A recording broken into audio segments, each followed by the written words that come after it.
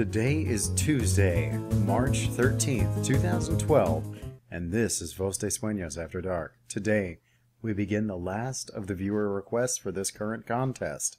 She Will Be Loved by Strange Phantasm. Chapter 1. Planet Party with Pinkie Pie.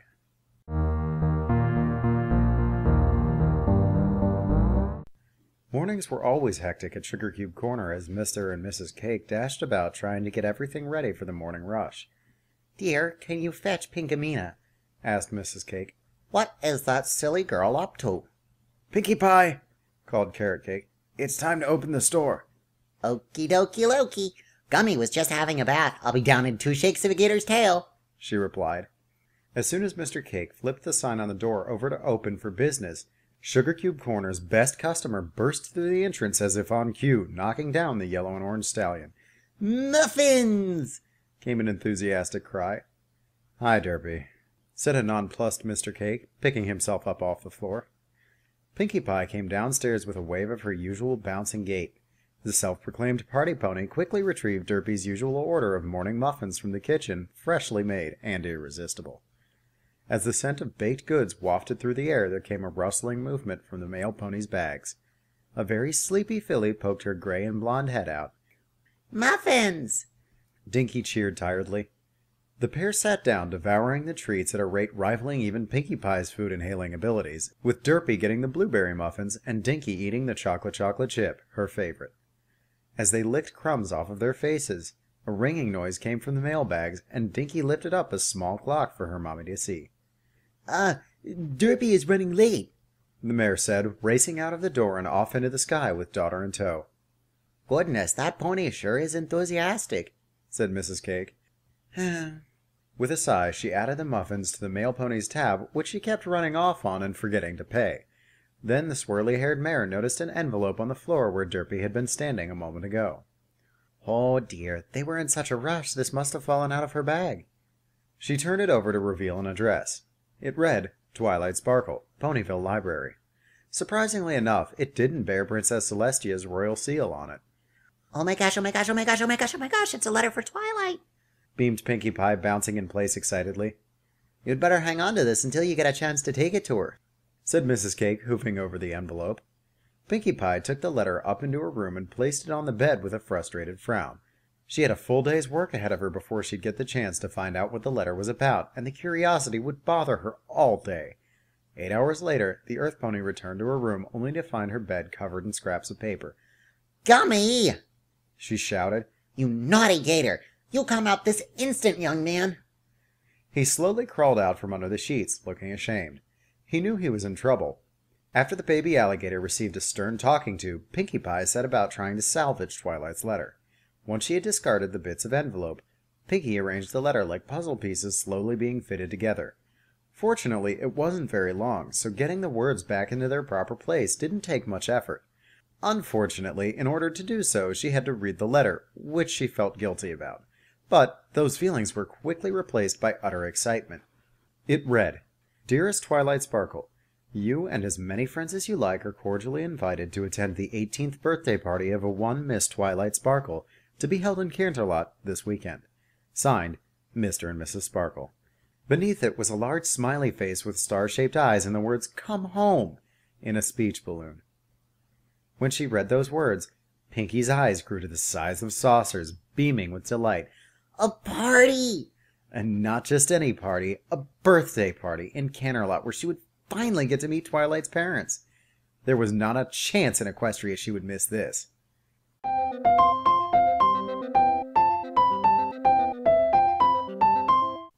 Twilight Sparkle was nose-deep in a musty old tome about Starswirl the Bearded, one of the greatest sorcerers to ever live. She was so engrossed with reading that when a pink snout edged into her peripheral vision, the bookworm screamed and nearly leapt out of her skin. "Ah! What you eating?" Pinkie Pie asked. "Where the heck did you come from?" the startled Twilight yelled. "The hospital, silly. See, when 2 ponies fall in love, they... Pinkie!" I love that joke. It's a great joke. Don't you love that joke too? Don't you just love jokes? Pinkie Pie! Oh, right. I almost forgot. She took in a deep breath, causing Twilight to cringe. There was no escape now. The most amazing, wonderful thing happened today. Derpy came by Sugar Cube Corner and dropped off a letter, and it was for Twilight. I was gonna store it until I could come over, but then Gummy tore it up, and I'm sorry for reading it, but I had to take it back together. And then when I read the letter, it made me so happy because I knew it would make you happy, and since you are one of my bestest friends ever, so I came over as fast as I could. Which turns out to be really fast because I was excited. And when I get excited, I can go really, really fast. The torrent of words overwhelmed the purple unicorn. From what she managed to snatch out of the tidal wave of unnecessary information, Twilight gathered that she had mail of some kind. With a sigh and a shake of her head, she simply held out a hoof, if only to prevent another outburst of words. She loved Pinkie Pie, but sometimes the pony could be verbose. Then Spike came down to see what all the fuss was about, which led to yet another sentence geyser from Pinkie Pie. When Twilight finally got the chance to read the letter, she promptly went into one of her famous panic attacks. Oh my gosh, how could I forget it was my own birthday? And now my parents want to meet my friends, but what if they don't approve of my fence? What if they think I'm hanging out with the wrong crowd? They'll probably want me to stay in Canterlot and I'll never get to see my friends again. At this point, she was practically hyperventilating. Pinkie Pie and Spike exchanged glances. She rolled her eyes, and Spike twirled his finger beside his head. This was his cue to launch into yet another "you're being completely silly and unreasonable" rants, for all the good they did. Come on, Twilight, didn't we go over this when Celestia came to hang out? You have amazing friends that any parent would approve of. I mean, there's Applejack, who's honest and hardworking, and then there's Rainbow Dash, and sure, she might be a little rough around the edges, but she's fun and cool and would never turn her back on any pony. And of course there's Fluttershy, who could dislike her? I mean, she's Fluttershy for crying out loud. And then there's Rarity, who's smart and talented and beautiful and giving and beautiful. Okay, Spike, we get the idea. Jeez, Twilight said with a chuckle. Hey, you still haven't heard all the good things about Pinkie Pie, the party pony exclaimed. The purple unicorn braced herself.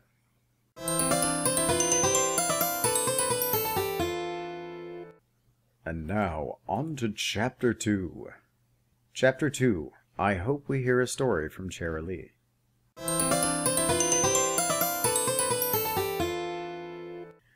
The 6 friends plus one baby dragon had gathered at the Carousel Boutique.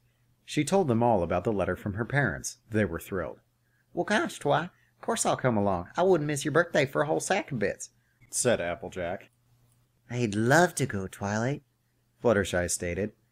That is, if you really want me to. Oh, don't be silly, darling.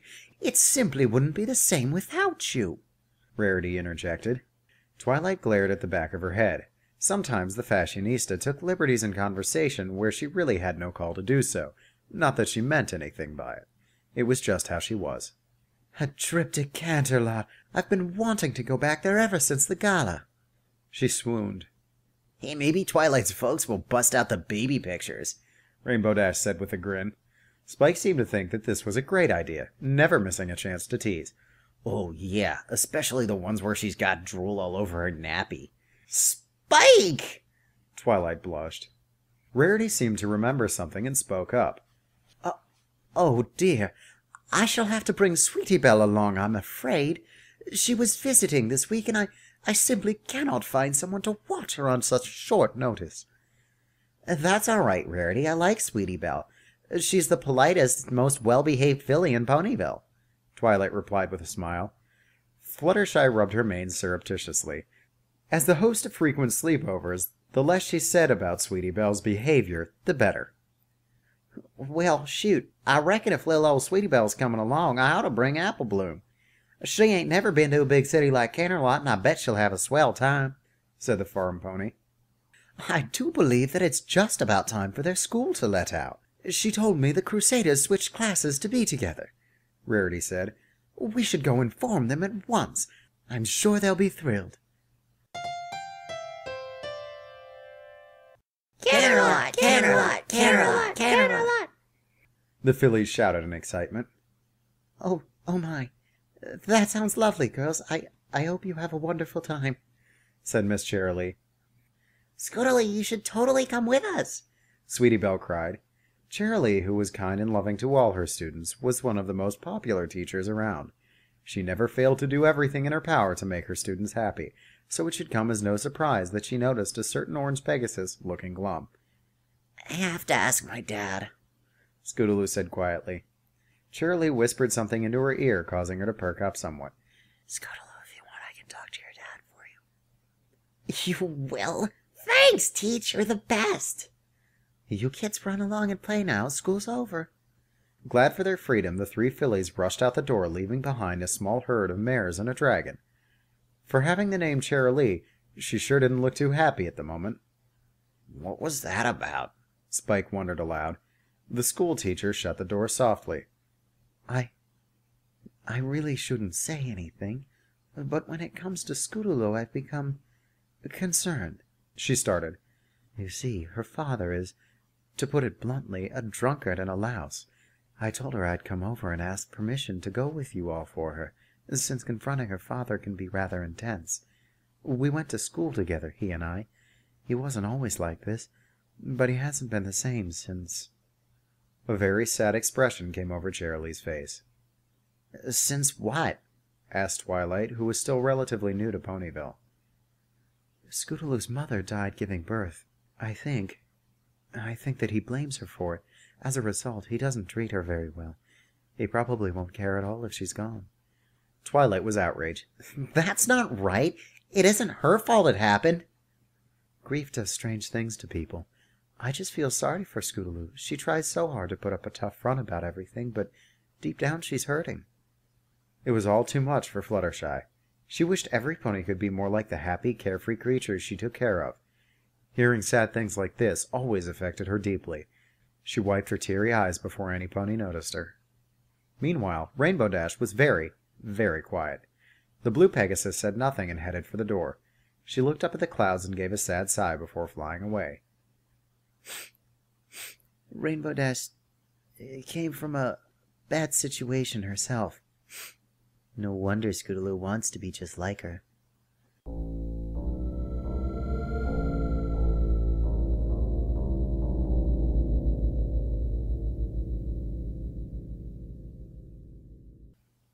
Cheerilee had been dreading the conversation ever since she left the schoolhouse.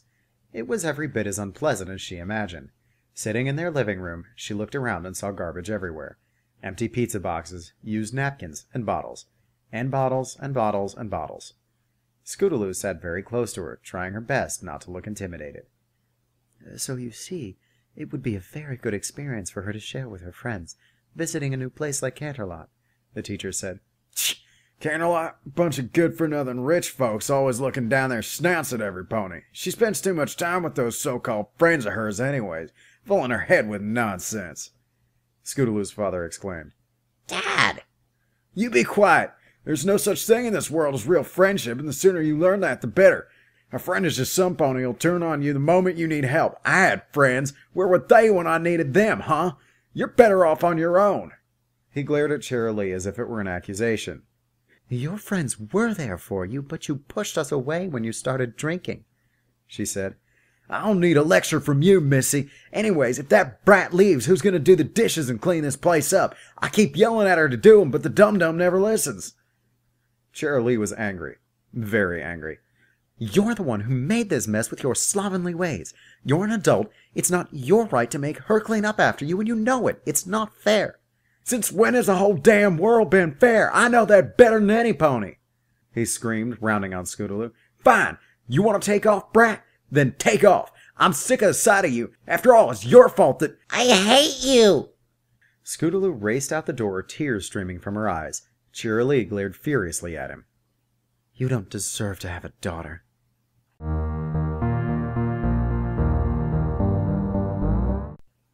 And that was Chapter 2.